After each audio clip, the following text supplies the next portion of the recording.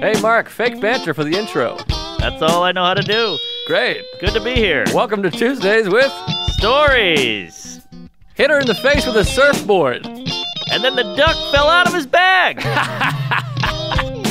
Surf's up. And she didn't even flush. Knock, knock. Who's there? Mark Norman and Joe List. Yeah! This is Tuesdays with Stories, everybody. No, that's terrible. This is supposed to be cheesy. My radio is spitting at me. Yeah! Yeehaw! Here we are. It's Tuesday, folks. Good to be back. What's shaking, fat man? Oh, not too much. Just sitting here at my new desk, looking out the window. It's getting dark, too dark to see. Feels like I'm knocking on heaven's door. How are you? Your hair looks a little disheveled. Did you no shower, workout, just had rough sex? What's going on? No shower, rough sex yesterday, and I guess I just let it go. I'm letting it flop. I slept till 12:20 today, which is so unlike me. 12:20? I just couldn't get up. It's one of the things where you blink and you wake up at. I slept for 11 hours. I usually sleep for 5. Wow. Yeah, I was tossing and turning this morning, and I've had some kooky dreams. Do you remember your dreams or no? What's your dream situation? I get a glimpse. I'm in the morning peeing with a shriveled acorn, and I'm going, oh, yeah, I dreamed I made love to my dad's mom, and then it kind of goes away. Yeah, I get a lot of that. Sometimes I have bits come, and I'm like, I got to remember this for sure. And then you don't want to get up and turn a light on, so you're like, I think I'll remember it. And then you just remember the remembering that you have a bit. Yeah, isn't that fucking frustrating? It's the worst. But I had a dream the other day, and I've got some family drama going on, so I think it probably was manifesting. But I had a dream that my family was all in a building, and then there was like a school across the way, and my uncle Brian was like, I'm going to moon them. I'll moon them. And he did like a pressed ham, ass on the window, and there was like a little girl. It was like Schindler's List. It was like a girl in a pink jacket pointing, and she was like, Nazi or whatever. Yeah. And I was the only one serious, and there's deep family stuff here. I was like, dude, that's like a sex crime. We got to get out of here. She could probably see your ball bag. And my whole family was like, shut up, Joe. You're such a baby. You panic. And I was like, seriously, we got to go. And then like the police showed up. We were looking at a building across the way. Whoa. And it was like cops with the weird football hats. Like that helmet that's shaped like a football, in England. Oh, yeah. Looked like a little penis. Yeah, I know about a little penis, but wow, that's crazy. And that's one of the, you can't Google that. I got wooden teeth, I'm eating a jack-o'-lantern on a Friday. You can Google all that shit, but that's a wacky one. Well, then we got in the car, we drove away, and we were like speeding away, and then all of a sudden my dad appeared in the back seat, and I was like, what are you doing here? And he's like, I've never loved you, and it was like a police chase, and I woke up, and it was scary, but, and then I went back to bed and fucked one of the kids. Oh, all right. Well, that's at least there's a happy ending, but that is definitely family drama just coming at you, and then the police, and you're nervous about stuff, and maybe some social media and some politics and defund my asshole. It's all coming at you. Yeah, it was a kooky duke dream, and then this morning I had all kinds of stress because we got some drama going on, and then from like 5 to 6, I was tossing and turning and staring at the ceiling and counting goats. Isn't that weird that some people have drama going on and they love it, they live for it, it fuels them, their blood is pumping, their heart's racing, and then other people like us, we got drama and we undo an umbrella, we're just sinking down in our chair, please leave me alone, I hate it. It's weird how some brains trigger a fun time and some brains trigger sadness. Yeah, I think we're more joke guys, and some people like drama more than silliness, I guess, but I'm like that in relationships because if my wife and I bicker, I'm like, let's just get divorced. This isn't working. Same. This is silly. Like, some people, I got family members, friends that just love to go at it like fucking Earl Weaver. Just they turn their hat around and kick dirt on their wife. And I'm just like, whatever you think. You want Chinese, we'll get Chinese. I hate myself. I'm the same way. I mean, I guess my family was so shut down and closed off that if we fought, it was like, oh, all right. I guess he's going to kill me, or I don't know. My dad was such an angry kook when I was little that I just cower when I hear anybody getting mad or angry. I can't take it. Yeah, I'm just like, never mind. Sorry. Yeah, like to me, a fist fight on the street, if I was about to fight a guy, once we're actually coming to blows, that's fine. But the beginning part, I'm like, "Woo!" You know, the fight. Hey, what do you got a problem? You want to go? All that. I'm like, wait, no. But if we're actually fighting, I'm fine. Yeah, isn't that weird? It should be the other way around. Yeah, I guess so. I'm just, I don't like it. I don't want anyone to be upset with me because I'm gay, and so that's why I jerk off into my own mouth so everyone likes me. Yeah, that's how we met. But yeah, whatever it takes. It's been a wacky week, and it's MLK Day, so hey, let's all come together, huh? Yes, I think that was the Beatles, actually, not MLK. By the way, coming together is what I did at a sleepover in the 80s. Me and 6 guys, each get a corner of the room and jerk off into a Ghostbusters sleeping bag. Yeah, I remember a kid, and he had his shorts at his knees beaten off, but I remember being like, I don't think we're supposed to be doing this with each other. And he was like, really? no, you got to do this. This is what you do. You beat off. And I was like, no, I understand. I beat off. I just don't do it with my fucking mates, Yeah. Well, it brings you closer, I guess. Not me. It distanced me. That to me is that's like the ultimate argument is somebody jerking off in front of you. I'm like, I'm out. Well, let me call Louie. Hold on. He just left my house. Oh, jeez. Well, no wonder you hate it. That's, I guess, why I'm thinking about it. How bizarre is that? He was in my home just a second ago. Isn't that I can't strange? imagine him ever in Queens. That's so funny. Very bizarre. He was looking at furniture in LIC, and he said, hey, I'm in the neighborhood, and it's weird to have... Yeah, I don't get a lot of pop-ins over here. I'm in Queens, maybe a Veeder, but even then, it's more of we go for a walk. But right. It was like I'm going to come by, and it throws you into like a fit. I got to put pants on. I got to swallow my cum. I got to change the movie. You put on a different movie so it looks like you're cool. I'm like, let me throw on Apocalypse Now because I was watching The Best of Betty White or whatever. Yeah. And 99. And it's also strange because when you have company, but you have the out, but you're in your home is weird. Yes, totally. Someone coming in your home, it's jarring. You're like, oh, what do I do? And you can't really sit down. You just keep standing while they sit. It's all off. It's strange, and then you're giving the tour, and as you're opening the bedroom door, you're like, is my dildo on the pillow? Right. Do her panties have crust in them? Like, it's so nerve-wracking showing the bedroom on a tour. Yep. And also, like, so we're podcasting at 5, and at like, him, he's a chatter, and it's like 4:53, and he's like, let me show you this one other movie. And I'm like, I got to start the podcast. I can't. It's not. I have other people waiting for me. Yes. Well, damn, he was there that close to the time. He's fucking Sarah in the other room right now. Yeah, well, I can hear her crying. Right. But no, it was great. I mean, first of all, it's like these days, COVID, any kind of hang is exciting. Yes. You get someone there, and you get someone, you're sitting on the couch, the three of us are having coffee and tea, and then the other day I bumped into Veeder. It was his last day in Astoria, Gary Veeder, our good pal. And he was like moving out, and his wife and son had already moved. I bumped into him on the street. He's like, gave me the tour of his house. It's all boxed up, and we sat there and had a good cry, and I blew him. Hey, all right. Well, that's great news. Let me throw this in your dick hole and see if it gets infected. So everybody's moving to Jersey. Gomez is in Jersey. Big J's going to Jersey. Veeder's going to Jersey. Other people going to Long Island, upstate, whatever it is. Some people are going to Florida, Texas. I came across a real estate option. Oh, boy. But it's in Brooklyn.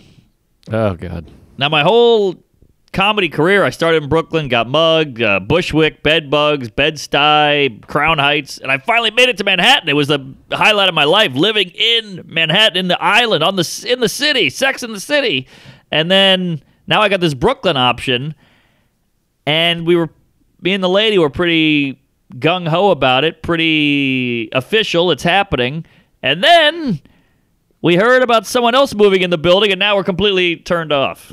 Interesting. Del Boca Vista. I can't tell you who, but it's the same exact premise as that episode. Oh, wow. This is exciting. We're going to be all over that shuffleboard court.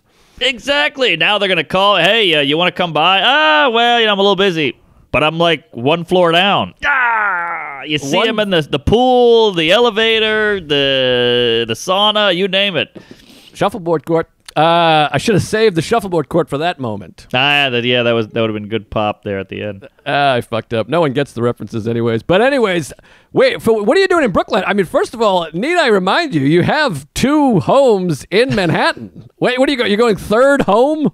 Well, I'll remind you there, Tubbs. One of them is being rented by a nice Asian skank, and then this one we're renting, so we would just hightail out of here and then own in Brooklyn. Oh, the own. I see. Okay. Own the libs. But what kind of Brooklyn are we talking? Are we talking Williamsburg, Park Slope, Bushwick, Ozone Park? I think that's Queens. They call it Borum Hill. It's right by the Barclays. So right by all the choo-choos and a lot of restaurants and shops and gays and all that. And, we did a walk around the other day. Like, could we live here? Does this feel right? Is that your hand? Who's touching me? Whatever it was. And that building is so spectacular. I mean, it's brand new, amenities. I mean, you got to come by and see this canopy, and there's a meditation room, there's a podcast studio, there's entertainment, there's a lounge, there's a bar. I mean, it's really something.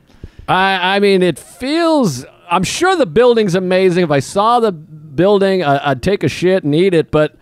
I mean, Brooklyn, we hate Brooklyn. Brooklyn is, first of all, it's like the epicenter of wokeness. It's the woke spot. We're going to record in Brooklyn? If they find out, they'll fucking shoot us like the Kennedys. Trust me, that crossed my anal. And also, it's way the fuck out there. I mean, the thing about where you live is you could be at the Comedy Cellar in 8 minutes. That's what everyone's jealous of. I didn't want to give away your address. Shit. I exaggerated on purpose. But yeah, I mean, if you want to get crazy... You can be at the Comedy Cellar in 40 seconds, and, you got a roof over there. I mean, owning is nice, obviously, the bullshit, but all that crap.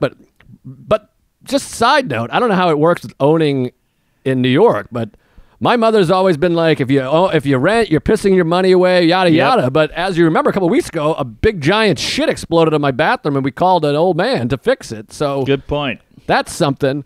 Good point. I just don't see you in Brooklyn. It's just... I hate Brooklyn. You got to get a fucking skinny pants and a weird hat, and everything's gonna be racist now. And I don't like the idea of you in Brooklyn. It just doesn't sit well. I hear you. Look, man. I had all the same thoughts. We've had all the same talks. The lady feels the same way as you. She hates Brooklyn. She hates Jews. So we don't know what the hell to do. But the place is so great, and you're looking at Manhattan and.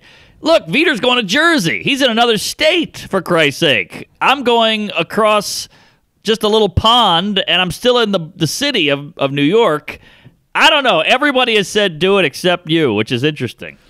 I mean, I haven't seen the building. Obviously, owning is a big investment. That's exciting. That's a whole to-do. I mean, you just got this apartment 3 weeks ago. I mean, it feels like...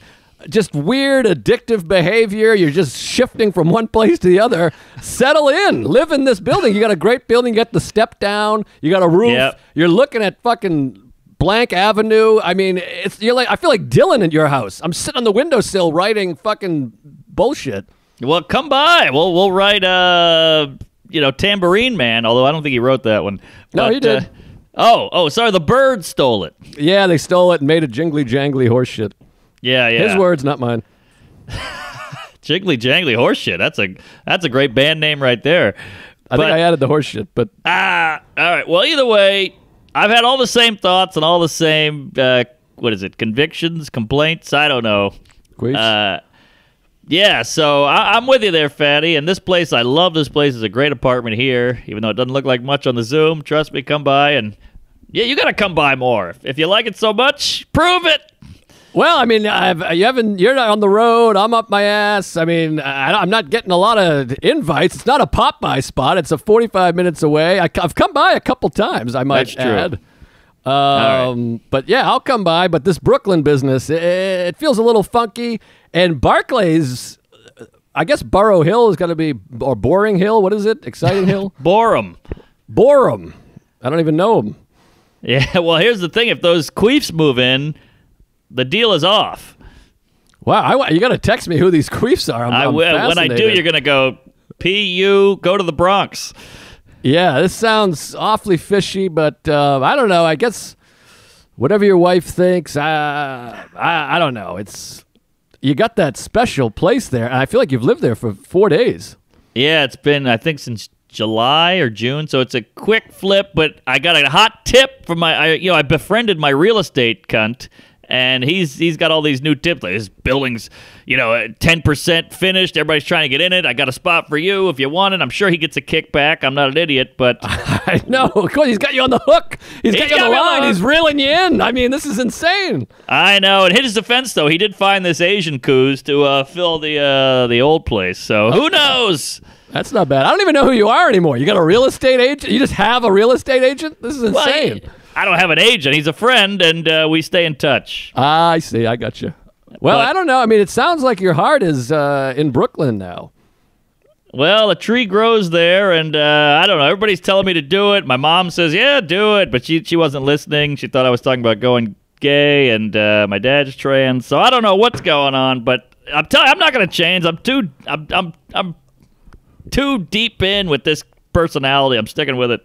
Well, I'll just add this, and maybe we've talked about this, but my friend Ronan Hirschberg, our friend, you can check out, we're doing a movie pod. It's on the Patreon. Join the Patreon, for God's sakes. A lot of good, fun stuff on there. Great stuff. And he lives in Brooklyn, and he had a lady asking for money inside his building. She's like, can you spare $1 on his steps? Jehovah's Witness? Our friend Tom Takar, he had a person breaking in, and then he got randomly punched in the face, and someone broke in his car twice, all in Brooklyn. What neighborhood, do you know? I think it was called Borum Hill, something like that. No, I don't know where they are. It's a large borough. I believe the biggest borough. You got Lefferts Garden, then you got fucking Borum Hill, then you got Park Slope, then you got Clinton Hill, Lauren Hill, whatever it is. There's a lot of places. It's like saying, oh, this guy lives in the Upper West Side. You're fucked. You go to Manhattan. I guess so. But yeah, I guess it's a different neighborhood. I don't know anything about Borum Hill. I never heard of it. Frankly, it sounds made up.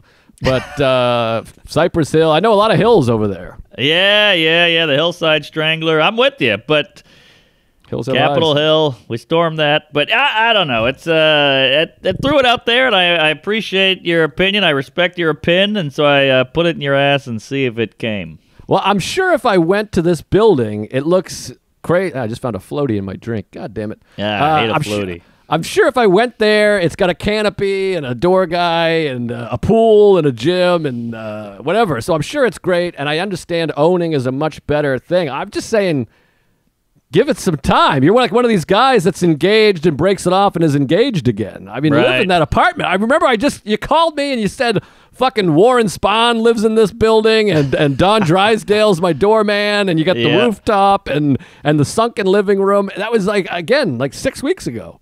I'm Kim K over here. I can't commit. I can't stay married. But I stayed at my old place for a couple of years, and that was the size of a baby's ball sack. So I do feel like I found a great place here. I got a COVID deal, but I am renting. Right. So this will be owning. And when you see this place, I mean, it's heaven on earth. But maybe that's a whole other factor is it too comfortable? Am I ever going to leave? I mean, I have a podcast studio there. I have a gym there. I have a art room, a sauna, a lounge, a library. I mean, it's like the game of Clue in this place. There's every room I got to study. Is that all real? There's a sauna, a library? Yes, you can come by and use my sauna. Oh, I love a sauna. All right, I'm on board now. I'll go to the sauna. All right. Well, don't get me wrong. I'll come by either way, but that sounds a lot more out of the way. And I got a garage as well, so you can pop the Sentra right in. Garage is big. I mean, you're starting to sell me on this place. Rooftop? Oh, big roof. I'll send you the what do you call that thing? The schematic. I don't know that word. That's like the blueprint kind of thing. I don't know the term. All right. We better move on to some other business. That really ate up some time. I apologize. I got excited. Sorry. No, I think that's fascinating, and I'm glad to hear your thoughts. But what do you got there? I'm hogging it.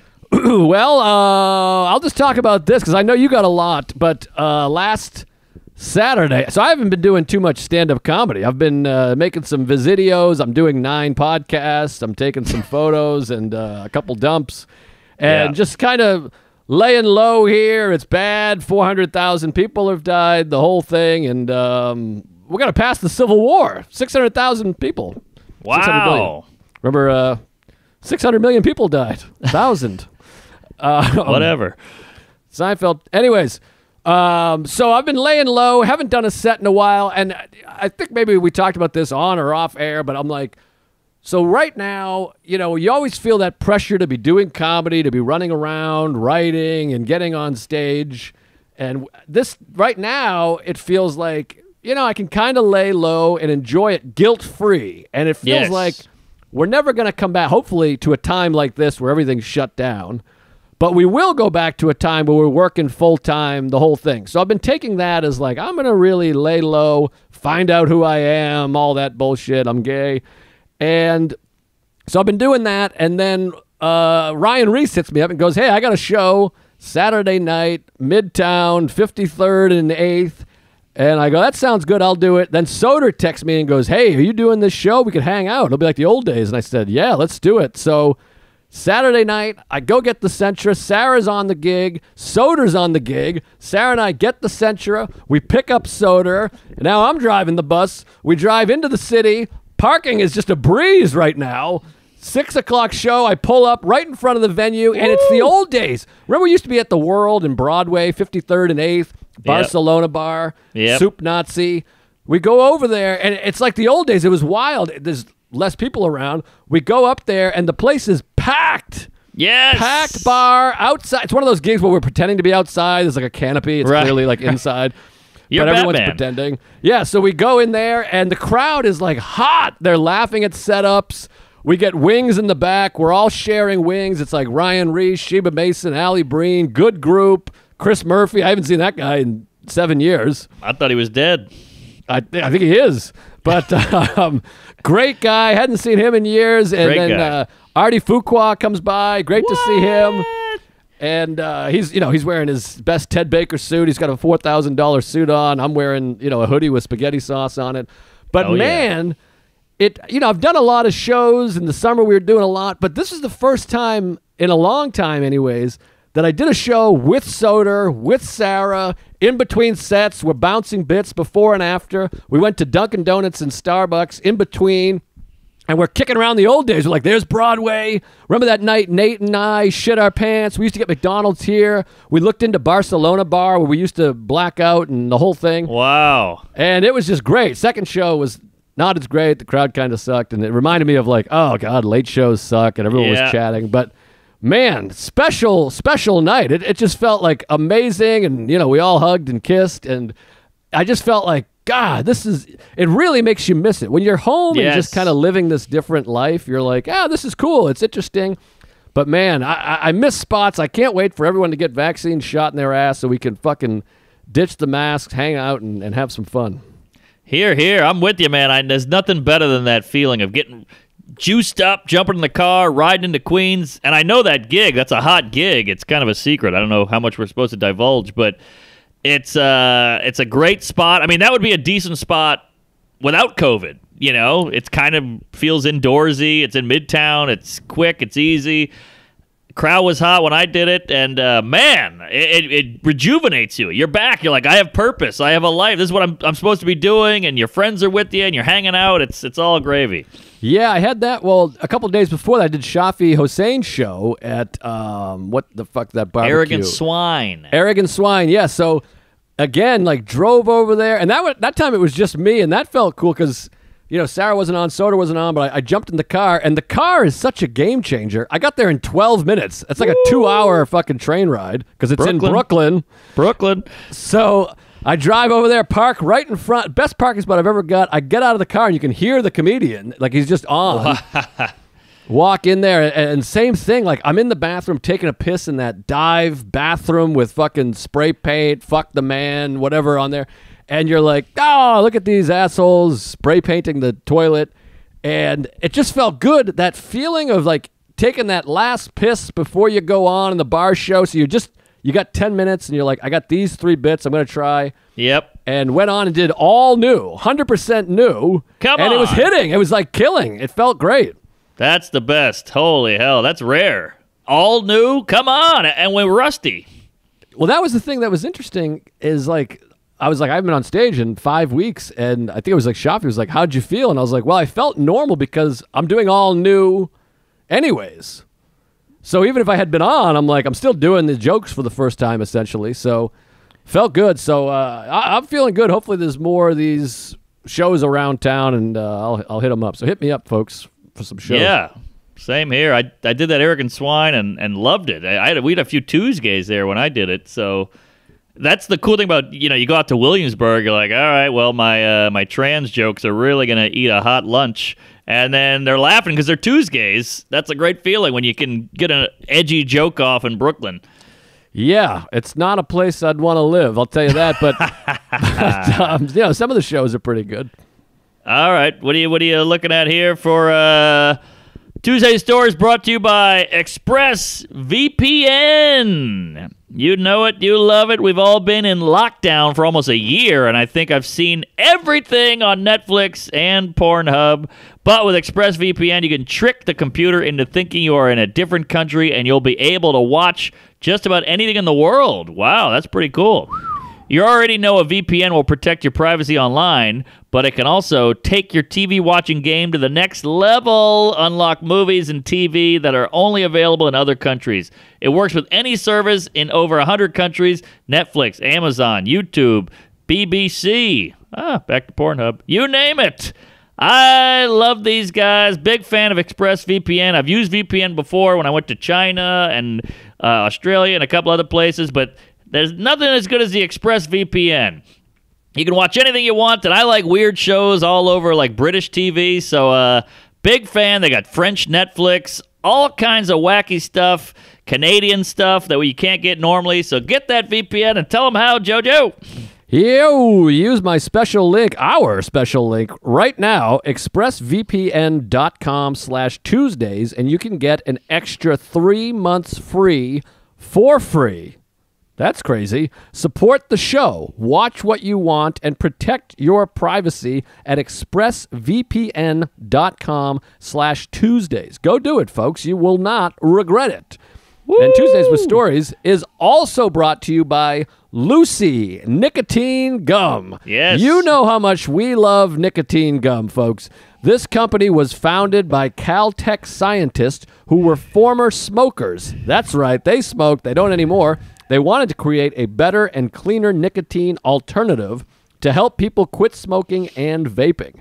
It took them 3 years of research and experimenting, and we've been there, and they finally made Lucy, a nicotine gum that actually tastes good. It comes in 3 flavors: wintergreen, yum, cinnamon, delicious, and pomegranate. Interesting.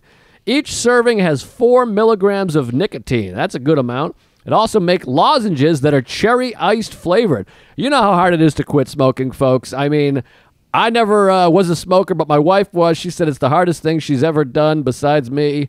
And it took her months, years, all these efforts. My mother smoked, my dad smoked, and I was a kid. And so, that was scary. So if you have kids, quit smoking, folks. You got to quit. Get yourself some Lucy nicotine gum. And, boy, there's great deals. Tell them all about it, Mark. I suck.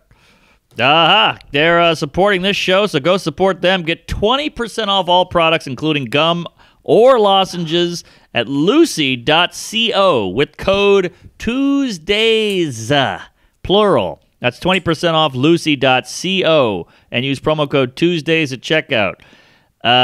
This product contains nicotine derived from tobacco. Nicotine is an addictive chemical. But you already knew that, so get 20% off at lucys.co with code Tuesdays. I love it. All right. I love nicotine. Nice cigar. Really makes you shit. Yeah, and they say it's actually not bad for you. It's all the tar and the jizz and the AIDS that are in the cigarette there that's really getting you. But the nicotine's tobacco. Fine. Is that right? Yeah, nicotine's all good in the hood. No kidding. That's where you'll be living. If you want to take a shit, I mean, we've talked about this years ago, but the good old days, I have a big green smoothie, a big old burrito from Chipotle, a hot tea, and a cigar. You'll take a shit the size of a fetus. I mean, just massive dump. That's the formula if anyone's interested. Yeah, it's funny. I hadn't been to Chipotle in about a couple weeks, and I went today, and man, it's a heavy-duty meal. It's a lot of calories. It's thick, heavy. I got a big retarded baby in my belly right now. I can't believe we ate that 4 times a week. I know, I miss it. Remember the old days on the Upper West Side? We would go there right after on 79th Street or 78th Street. Those were the days, yeah. Those are weird days. I mean, the show has been through so many weird things. I mean, like, the people that we pitched it to are out of the business, I think. Yeah, isn't that crazy? We've really transitioned many times, and new studios, new networks, new producing, old producing, a lot of Byron Allen incidents, you name it. Yeah, a lot of running to producers to cut things out. That was fun. Yeah. Some good old-fashioned drama. Anywho, what do you got? You said you got a lot, and I feel like we haven't got to any of it because Brooklyn was so kooky. Well, here's something I want to throw against the wall and see if it's diseased. I've got my hopes up on a thing, and just shoot them down because I'm going to get hurt later, and I'm too hopeful about something, and I know it's not going to happen, and I need to just be brought back to earth, and you're the guy to do it. Sure. You suck, you're going to fail, and you're going to die, for sure. Thank you.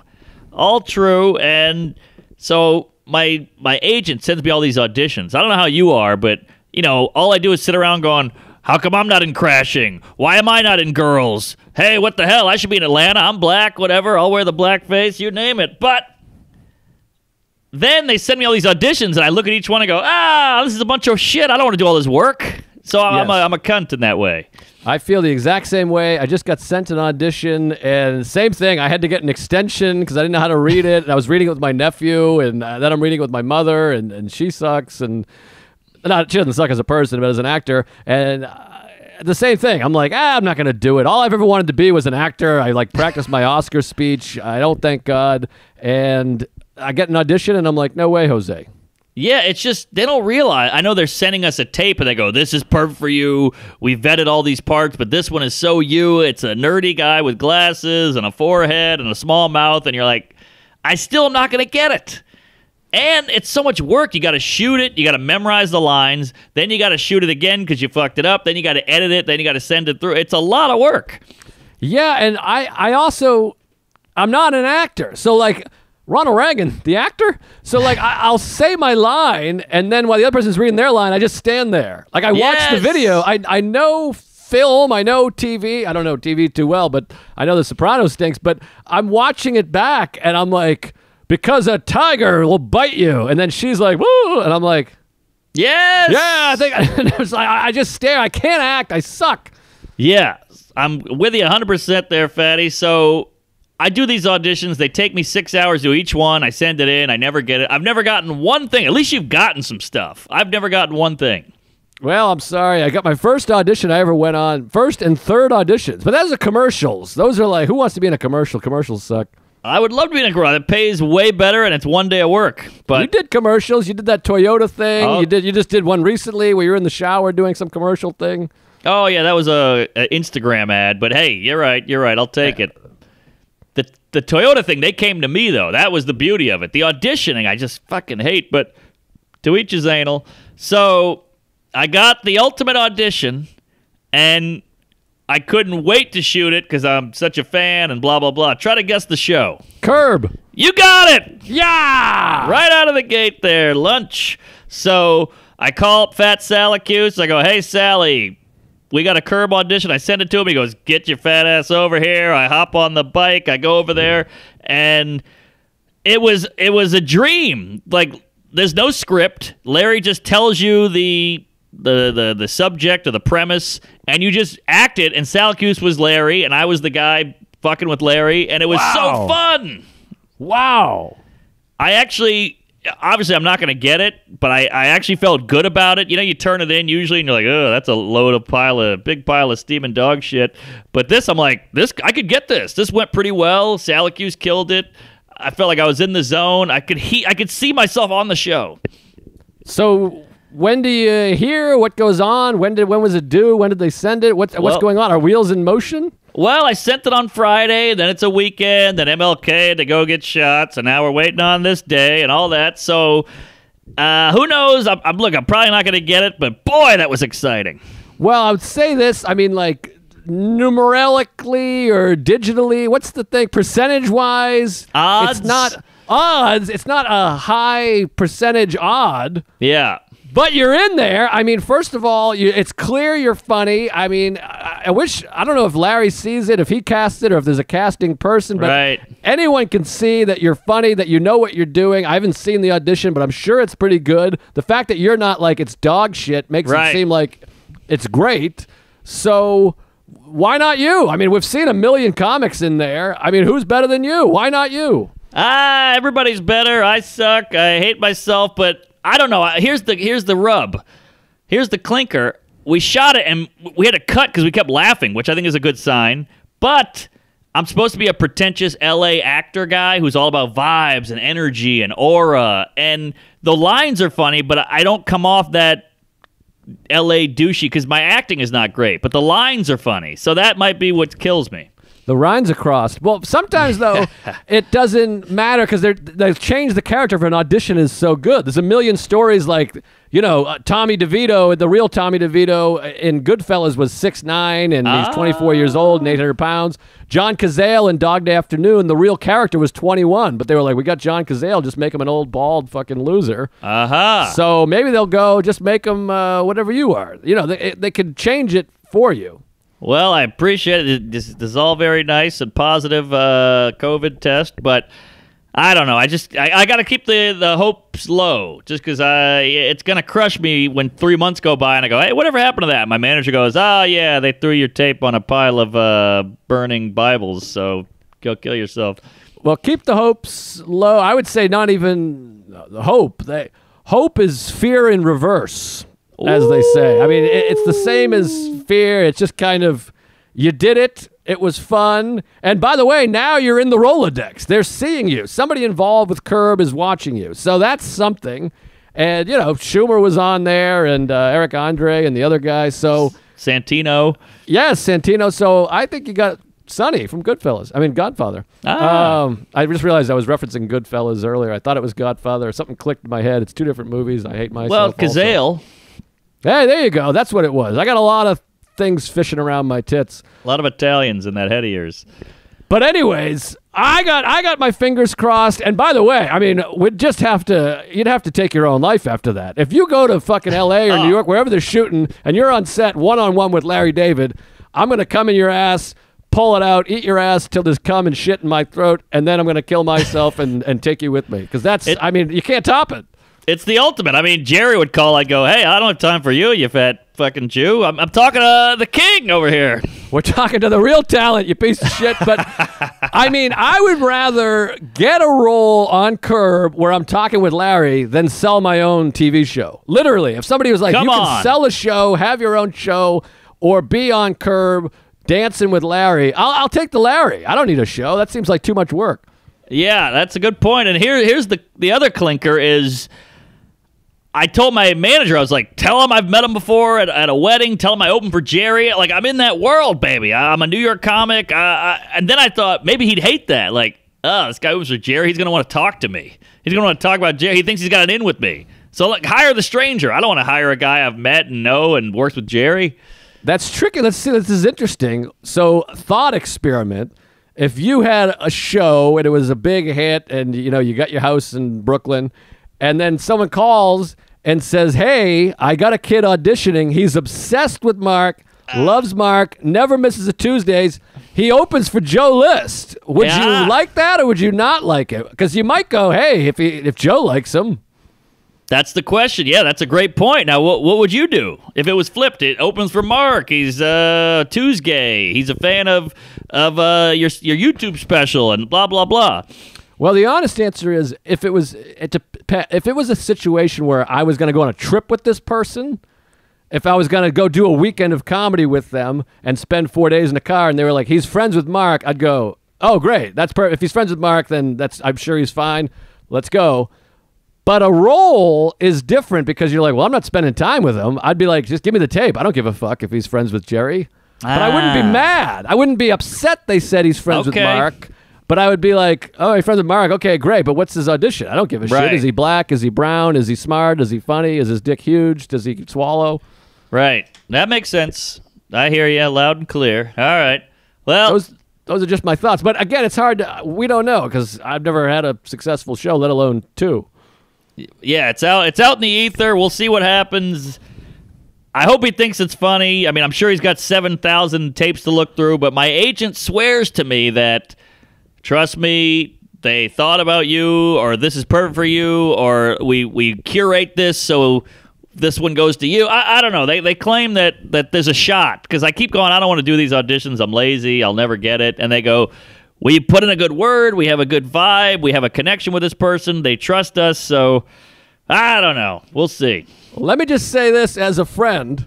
If Please. you get this gig, Yeah. I don't want to hear about it from someone's tweet or seeing you on the show. I want to, after you dance around and kiss and fuck your wife, maybe you call your mother, maybe. I want an early text. I don't want to see this on fucking Salacuse's Instagram or fuck, I'm watching the show and all of a sudden you pop on. I want a text, bold letters, all caps. I got the part with like some kind of emoji or GIF or whatever it is. Oh, are you kidding? If I get this, I'm getting a Larry in a headlock. I'm kissing that top of that big bald cue ball and I'm sending it right to you. What could be better? I don't think there's any topic. Like, we've done all the late nights. You have a comedy special. I guess selling your own show is crazy, but to me, you sell a show, it's cancel city. I mean, they're just going to come after and go, hey, these guys talk about fucking kids every 3 minutes. Sure, and it's a ton of work. I mean, they always say the best part of selling a show is selling it and then just going to fucking Tahiti for 6 months. But actually sitting down, writing it, coming up with an episode every week, dialogue, all that shit, that's a nightmare. Well, it's kind of like the boat thing we talked about last week. Like, you want a friend that has a show. I want you to sell a show, and then I come on and you know, blow you a couple times. Totally. And that's it. Yeah. I don't want to do any work. I mean, that's why we love Larry, because he gets that. He's like, oh, I made the best show of all time, but I also was miserable because I was stressed out about writing it. That's how I feel. Right. Yeah, it's interesting. I was listening to some fan, I appreciate them, sent me a podcast with John Krakauer, who's my favorite writer, and he was on the podcast. So thanks to the Tuesdays that really listen and know what we love. But anyways, I listened to it, and he said, he's like, I'm never writing a book again. He's like, I would never for a second. He's like, I'm 63 years old. He's like, I want to live. I don't want to sit, because he's OCD. He's like, I rewrite every sentence 100 times. And he's like, I don't want to be sitting in my basement in my 60s writing a fucking book. I want to go rock climb and have sex with children or whatever it is.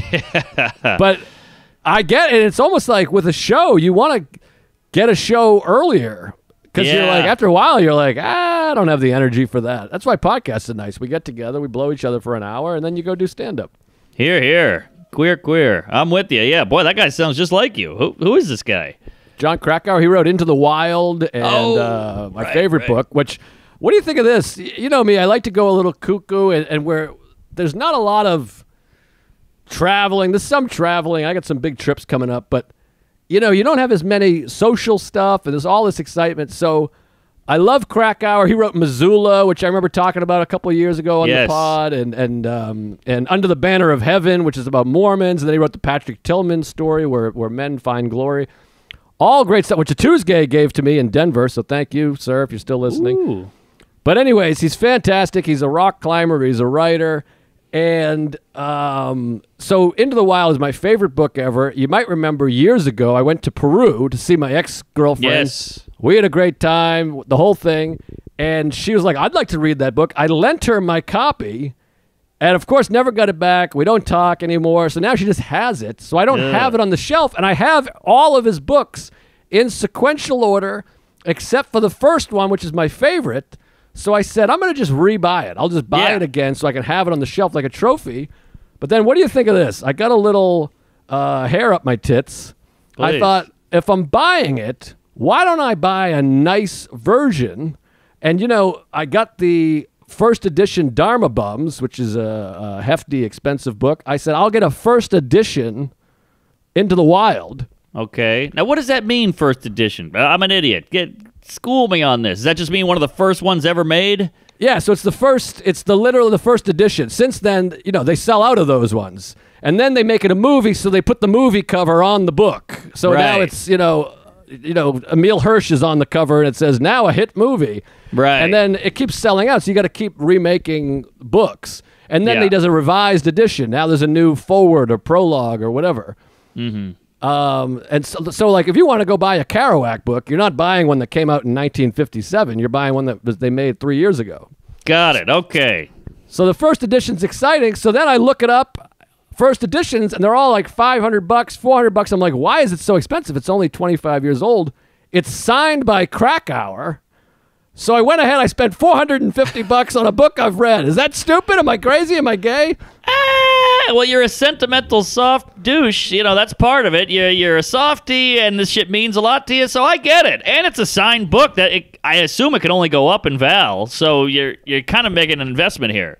It's something, and it looks nice on the shelf. He held it in his hands. He wrote in it. It's weird, though, because he's not like a rock star. He's just a rock-climbing writer, so it's not like he touched it. But it's something. And I said, fuck it. Afterwards, I'm like, what are you doing? I could have got it for $9. It's a big purchase, but it is signed, and you like the guy, you respect the guy, and he's your favorite writer. So I get it. I mean, it's a pretty penny, but I think it's all right. I mean, I wouldn't do that every week, but once a year, you're okay. Yeah, I guess it's a story, but I don't know. I feel like some of the Tuesdays are going to write to me and be like, I lost my job, you piece of shit. You're buying $400 books. But it felt exciting, and, so I got it, and now it's on the way. But you got that little high. It's like a drug. I'm waiting for the doorbell to ring, and I got a nice first edition book with an autograph in there. Yeah, when Louis comes by, you hope the first thing he does is go, hey, what is that, a signed Krakauer? That's pretty good. Yeah. What I would have done is saw that it was 400 clams, said, hold your horses there, Cracky. Let me check eBay, and then I bet you could have found a $150 signed Well, thing. that's what this was. This was Abe's Books, which is some kind of book thing. I don't know what Abe's Books means. That's what came up. But they were all around there. Some of them were like $1,000. So I don't know if they were inscribed or what the fuck. Yeah, well, I mean, that's a lot of coin on a paperback. But anyways, I got that coming in the mail, and I'm excited. I forget why I brought it up, but just the idea of that he was like, I don't want to write a book. I just want to hang out, and that's how I feel sometimes. That's so hilarious. I'm like, I might move to Brooklyn. I might own. You're like, what are you, crazy? That's a horrible decision. Then you're like, I just spent $6,000 on a fucking coloring book here. Well, I mean, I'm just guessing. I don't know anything about real estate. I don't have a real estate guy, but something tells me this Brooklyn home with a sauna and a fucking wet willy or wet slide, slippery slyly, is a little more than $400. Well, of course it is, but it's a steal. It's a steal and a half. So that's the only reason I'm considering it, because you're getting all this shit. I looked it up. That in Tribeca would be like, $6 million, literally. And then I looked it up in Brooklyn. It's quite less. I'm not going to say the price, but quite less. Tribeca, that's the name of the girl that took my Into the Wild. Oh, yeah. It's Becca. Whew, that was a real bomb. No, sorry. It took me a second. I forgot her name. That was Becca. Anyways, all right, I'm out of stuff to talk about. I got my Krakauer book. I'm very excited.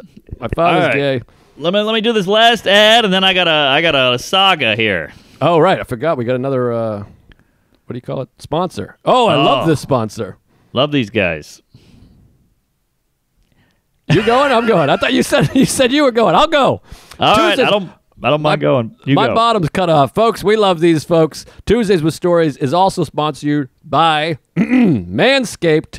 Valentine's Day is right around the corner. That's right. Just a few weeks away. It's February 14th for all you dum-dums.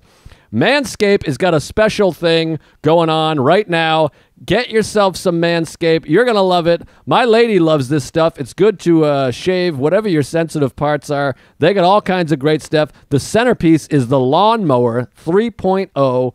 It's a trimmer. It is the best trimmer around. I use it. She uses it. You can get it for her. She'll be thrilled. It's waterproof. It includes an LED light, and it's made with advanced skin-safe technology. That's a lot of fancy stuff. It basically just means it won't nick or snag your nutsack or pussy lips. When you order the Performance Package from Manscaped, you not only get the lawnmower, you also get the Crop Preserver, an anti-chafing ball deodorant and moisturizer. It's getting hot outside, and this will keep, you know how hot it's getting. This will keep your balls from sticking. and the Crop Reviver, which will keep your balls from smelling. It will keep them smelling fresh. This is the worst copy I've ever read in my life. I should use this thing on my fucking central artery and kill myself. Get the Prop Mop ball wipes to freshen up in a pinch. Mark, you better take over. I'm fucking having a conniption fit over here. All right, I love Manscaped. I got a big, fat, hairy bird's nest of a mane on top of my shaft, and these guys come in with that crop preserver, and I get no razor burn, no bumps, no dots, because this stuff, it's deodorizing, it's moisturizing, it's great stuff, and just they snip and snap, and it's so easy and clean. I love Manscaped stuff. They got the best trimming devices. Big fan. I keep it in my suitcase. I rarely charge it. They last forever. It's good for a snip and a snap anytime you need it. Get 20% off and free shipping when you use the code Tuesdays at manscaped.com. That's manscaped.com, and use the promo code Tuesdays, plural, like your balls, for 20% off your first order. This Valentine's Day, take it all off, folks. Your pubes. And snip around. Make it look bigger. Trim those hedges, folks. Do her a favor. Go ahead. Snoop around. Fiber. All right. You ready for this nugget? And I'll try to Cliff's note it, because we got a couple minutes left here. I think I'm ready. I'm excited. Yeah, and please chime. And I value your opinion, and I want the whole thing here. All right, I'll throw it on your back. Thank you. It's warm. All right, so I got this BMW in a the bucket of bolts. They call it Old Smoky at the garage, because every time they have to move it, it's like poo, a big shoot of black smoke comes out of the exhaust pipe, and it's a little insulting that they call it Old Smoky. But hey, it's fun. I like having a couple of New York mooks, working in the garage. I got the jumpsuit on, a splotch of tar right here, a soot, and they got a big wrench. They're scary men, but that sounds great to me. It's fun. It's fun. It's a very classic New York moment. But so I got this Beamer, and I vetted like 6 mechanics. All these Tuesdays hit me up. Hey, I got a shop in Queens. I got a shop in Long Island. I got a shop in Jersey. I'm the guy. I can fix that thing up, ship shape. I can put some new fog lights on it, exhaust, hubcaps, whatever you want. And I Google, I ask around, I read some of the reviews. A lot of these guys are shady characters. Some people are like, I heard you're thinking about going with Rob's Auto Johnson in Nassau County. Don't do it. That guy fucked my wife and raped my kids and all this. Like, okay, great, good to know. So I was doing a lot of back and forth, a lot of research, a lot of homework on these auto shops. Okay. So one guy I really liked a lot, and he just clicked, and he's like a Tuesday, a Seinfeld douche, the whole thing, and he came out to a Soul Joel gig I did, and we met, we had some beers, we broke bread, we kissed, and great guy. And I said, this is the guy, I can feel it. Loves comedy, loves all of us. So then he sends me a video of him at the shop. He's got a couple 2002s, which is my car. He's got a couple at the shop already. So not only is this guy a gearhead and a cool cat, but he's also got the exact car I have, and he knows what he's doing. Okay, so far so good. So far. So I go, okay, how far out are you? He's in Pennington, New Jersey, which I've never heard of. It's some small weirdo Amish town. It's an hour and a half, hour and 40 away. Okay. Now, I said, I'm getting nervous even just driving this thing around the city. It could get nicked, scratched, touched, breathed on wrong. A pigeon could shit on it. Or shit on it. And an hour and 40 minutes in this little tin can, could it even make it? Right. And I don't have plates, I don't have insurance, and it's not registered. So we got a lot of factors here. I got to change states in this Deathmobile in order to get to Old Pennington. Right. It's like you have to buy a car to tow that car. I know. So I'm nervous about it. It's been looming over my head. Like, I'm just sitting here paying $8 million for a garage. This thing's rotting away when it could be being worked on. What's the point? You should get it over there, man. Stop wasting time. We're in a pandemic. You never had more time. This is it. So I go, this Thanksgiving, I'm pulling out of the garage. I'm packing a snack and a water bottle, and I'm driving out there. That's it. So I wake up early. I suit up. I get my little lunch pail. I put on a hat, and I go over there, and I go, can I pull out Old Smoky? And they go, oh, boy. You're not going to like this. So they swing open the big door. Flat tire. I'm talking to the rim. They're like, if we even bring this out, it'll scrape. And, like, it'll ruin your rim. This is a 50-year-old rim. You don't want to do that. You should call a tow truck and tow it out there. And I go, all right. So it kind of ruined my mojo a little bit because I had this big mission planned where I was going to go out there and have an excursion and go through the tunnel in my little car and make it and all that shit. So I call the tow truck. It's going to be like $8,000 to tow it from here to there. But they go, hey, if you get AAA, you get a free tow if you sign up. So I'm like, all right, well, let me do that. So I sign up. It's a nightmare, whatever. And then I go off on a gig to, I don't know where, some gig, Florida maybe, Tampa. And then I go, hey, can you tow my car? They go, you have to be there. And I go, jeez. So I go, can I send the lady? And they go, no, we can't send the lady because she sucks and all this shit. That we need your ID and all that. I'm like, all right. So now I come back. Now Christmas comes. You go to New Orleans. You go to Boston, whatever. So finally the New Year is here. And I say, how about this? I'm going to go to that garage, get the car out, fill it up with air, take it to a mechanic, have him change it, and then drive it. Okay, that sounds like something. Yes. But I will say that the towing is so tempting because you don't have to do any work. It's alluring. Yes. So wait, can I ask, though, why is it impossible or so hard to just crank it up and change the tire yourself? Am I naive? Am I gay? What's going on here? That's not bad. But I don't have a tire. So you get the tire issue. Yes, sick and tire. So there happens to be. So I call Syracuse and this other guy Eric, and he's going to film it. So he comes with his camera. We meet at the place at noon. We fill the tire up at the garage. They were nice enough to have like the little. We fill it up. We get some temporary air in there. There's a big screw coming out of the tire, the size of my dick. Punctured a hole. I don't know when it happened. We take it to the auto shop.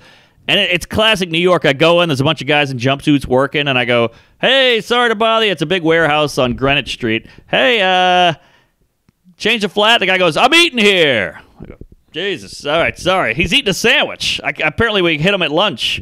And he goes, I'll be with you. Give me 15 minutes. I'm eating here. I go, all right. So I wait outside. We're just sitting there like idiots and looking at the tire. And this Hispanic guy comes out, not a lick of English. And he goes, tire. I go, yeah, flat tire, screw. And he goes, feels around, finds the screw. This is how good this guy is. He goes, plug it. I plug it. And I go, well, I'm driving an hour and a half on the highway. I don't know if a plug's going to do it. He's like, highway, fine, plug. And I go, all right. I give the guy $10. He plugs it right there. So did he fill it and plug it or just plug? I don't understand how it works. I'm an idiot. You got to explain this to me like I'm a retarded kid on a Christmas. I agree. I didn't know anything either. This plug makes me nervous because it just sounds very temporary. We'll plug it. He puts this goo in, then yanks it out, and when you yank it, it plugs the hole. Well, that I've done. Yeah. And then he fills it. And I'm like, are you sure this is good? He's like, better than new. Good to go. It's all Spanish. I don't know what the hell he's saying. And he's like, it's flat. I said, my ex. And he goes, And I go, all right, whatever. So then we have to drive it through the tunnel. Now, the tunnel is very government-y. You know, there's cops waiting there with machine guns. There's a toll booth. There's all kinds of stuff with the tunnel. So it's very risky. So I get Syracuse. He's got his van. He follows me close to cover my no plates. Okay, that's a nice move. Good move. This guy from is Sally. a very valuable friend. He's like Luco Brasi. He's the best. And he's furious the whole time. He's like, how long is this going to take? And I told him it's going to be about an hour and a half. He's like, geez, I got kids. I got a wife. I have a life. What are you doing to me? I said, hold on. We'll get there. So we go to the tunnel. And I got to tell you, man, it is nerve-wracking. That car is little. Everybody's whizzing by in these big trucks. You know, I'm like, oh, God. You know, no power steering. The thing's rickety. It's made of tin. It's from 73. And I've never gotten that thing past second gear because I'm just tooling around the city. You got to go. You got to get in the flow of traffic. I got that thing up to 78. I mean, fourth gear. Oh, my God. That thing drives like a dream. It's so well taken care of. He's on my ass. We get through the tunnel. We go through the toll booth. And we're home free, baby. Syracuse raises the question, how much gas is in that thing? Oh, boy. Because my speedometer needle and my gas needle and my heat it's all just doing this. It's like fucking Muhammad Ali. It's just wiggling everywhere. And I don't know how fast I'm going. I don't know how much gas I have. I don't know how much tachometer is all over the place. It's pretty risky. So I go, we better get gas. So we go get gas. We go to Jersey. They have to fill it up. It's a whole thing. Now we're full tank, and we're back on the road, and this is the longest ride of my life. It's an hour and a half white-knuckling it in this fucking car. You don't know if it's going to pop. You don't know if the tire's going to blow. Woo! It was scary, just counting the minutes. And Eric's filming the whole thing, and we finally made it. We get to Pennington. We pull up. The guy's got Porsches, Lamborghinis, Jaguar, Lotus, you name it, just out in the lot. It's a beautiful place. And this is the cool part. So this guy comes out. He goes, hey, it looks pretty good. He checks it out. What do you want? He brings out a clipboard. I go, I want new shocks. I want new alternator, whatever the hell it is. I made up a bunch of stuff. And he goes, all right, well, we got to wait for old man Charlie. And I go, who's old man Charlie? OMC. He's like, what's that? I said OMC. Yes. He comes up. He owns the place. He's like a car savant. You know, he's building cars. He knew Henry Ford. He fucked his wife, this whole thing. And this guy's 900 years old. He's like a car whiz. So we're taking photos with the car. He's looking at stuff, kicking the bumper. Old man Charlie pulls up with this rickety old truck. And he goes, is that it? And I go, yeah, no hello, no nothing. White hair, looks like Doc Brown. He's got the black fingernails, the big boots, and he goes, huh. And he walks straight up to the car and gets on his hands and knees, and he's looking under it. He goes, dink, dink, dink. Not a lot of rust. Where's this car from, California? I go, it is. And he goes, yeah, I thought so. He goes, give me the keys. I throw him the keys, catches it, and he just takes off. That's it. He's gone. He just hightails it down the highway. All I just hear is, then we start talking. What's his deal? Oh, man, how about those nets? Geez, you see the Capitol? He comes back 20 minutes later. He goes, it runs great. Here's what you got to do to it. Goes through a whole list. We shake hands. He gets in his truck and leaves. So wait, he doesn't do the stuff? Someone else does the stuff? He might do it later, but they couldn't get to it that day. I didn't get there till 4 p.m. I see. Oh, okay, I see. This guy was out of a movie, though. He was such a character. He's got overalls on. He's under the car. He's listening to the car like a Native American. He's licking it, kissing it, sniffing it. And he just knew everything. He popped the hood. I mean, this guy was he was unbelievable. So we shook hands. We all left, and Salacuse was pissed. And we got home, and I took him out to an Italian dinner, and that was that. So the car is there. I love anyone that has that level of expertise. This is my problem in life. I want to be that guy, but I love so many things that I end up knowing just a tiny shitty amount about like 50 things. Right. Instead of being the one guy that's like, you got to lift your wrist when you throw the ball. And I didn't see it. I heard it, which is just, I'm just talking about Kingpin now. But, I love those guys that can look at a thing. My uncle's like that. My Uncle Brian, he just sniffs. He's the one that put his ass on the window and offended the kids. But he's one of those guys, too. He can just look and knows the size and width of a car and how the headlights work and all that shit. So kudos to that guy. He sounds like the John Wayne of cars. Yeah, completely. He's like the wolf in Pulp Fiction. He shows up. He's like, this is what needs to be done. And then he left. No hello, no bye, no good afternoon, just gone. And it was really something to see. Like, you're right. It's that expert guy is so rare now. Everybody knows about Instagram and Snapchat. Here's how you get on TikTok. Here's how you get 1 million views. This guy's like, this car's from California. What is it, a 73? Smells like it needs oil. One spark plug is out. He just had his ear to it. I mean, it was really, really something to see. And is he the Tuesday? No, the Tuesday is the guy who runs the shop. Okay, I don't want to say his name, but I was talking to him the whole time. Then old man Charlie showed up and did his whole spiel. Wow, I love maybe we could convert old man Charlie. Tell the owner to work on Charlie, have him play a couple episodes. Maybe he gets on board, and now I'm driving the bus. Yeah, it'd be nice. It'd be nice. We went into the auto shop. There's one guy in a jumpsuit under a car. It's up on the rack, and he's doing this thing. And he goes, "Hey, Bill. Hey, Norman's here." And he goes, "Ah." And he gave me this weird thing. I was like, "What's his deal?" And he goes, "Oh, he's a fan. He's freaking out." I was like, "Oh, that's cool. He's a Tuesday too." So it was a fun moment. We got out of there, we got back home, and then we did the Curb audition. And it was a great day, but I feel so much better knowing that the car is just being worked on. I get texts every day. Do you want this rim or do you want that hubcap? Do you want this shock? Do you want these whatever, shift gears, you name it. So it's a good time. That's the thing with the car is doing any maintenance feels so good. I got an oil change on time. Felt so good. You fill the tank with gas. You just feel like, hell yeah, I got 400 miles to go on this thing. And I needed air filters, and my dad's an amateur mechanic. He got right in there and changed the filter, and it was fantastic. You just feel like I'm taking care of it. I'm doing it. Because we're children.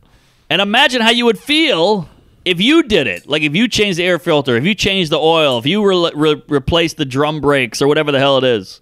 Yeah, that would be something, I guess. It's like when you make your own meal, but I've never got into that. I'd rather have, a woman make it and then blow me. Same. Get those shoes off, get pregnant, and start cooking, skank. I'm with you, but right. Yeah, it should be done by spring. So in springtime for Hitler, I'm going to go down and get it, bring it back, and the guy's like, what do you want to do with it? I just said, I want it to be reliable. I don't care about speed. I just want it to be a nice car that I can get in and drive. That's great. That's exciting. That's something to look forward to. I mean, hopefully you got your nice house in Brooklyn, we'll see, and then you'll be cruising around FDR and the West Side Highway and all that good shit, and it's going to be a great summer. Hell yeah. And I want to pick your fat ass up, and we'll watch my curb set if I get on, and it's going to be a great year. I don't think it's called a set, but yeah, I'm hoping. And boy, we gotta wrap this son of a bitch up. But I'm in Royersford next Wednesday, January 27th, Royersford, and that's gonna be fun. I'm excited about that. And then also Key West, February 11th through the 13th, Comedy Key West. Come on down to that. Sarah will be there with me, and hell yeah, that's gonna be fun. And then March, I got some shit, but I don't have my calendar here, so. Fuck, I think I'm at the new one, Kansas City Helium, I think in March. So is that right? I believe so. So that's exciting. And get on the Patreon. Bunch of great shit on the Patreon. It's a great time to be on there. We got a whole slew of stuff, and there's new merch, tons of merch, tpublic.com. Yes. Check out that Tuesdays merch, and subscribe to us on YouTube, and tell a friend about the show. Keep spreading the word, and suck your own dick. Where are you going to be? Yeah, we got a new Seinfeld commentary on the Patreon that's creating quite a buzz. So if you haven't seen it yet, get on board and check that out. And we'll do more stuff like that. People seem to dig it. February 3rd, I'm at the Stress Factory in Jersey. That's an outdoor show. That's a hot room or hot tent. And then I'm at Soul Joel's in February 10th. This week I'm at OKC Comedy Club. And, more fun stuff. What is that called? Good Nights in Raleigh on February, early March, sorry. So yeah, a lot of fun stuff coming up. Tell a friend, Tuesday it up, YouTube, share us on YouTube, check out our specials. I Hate Myself, Out to Lunch, subscribe, and go gay, fuck your mom, and praise Allah.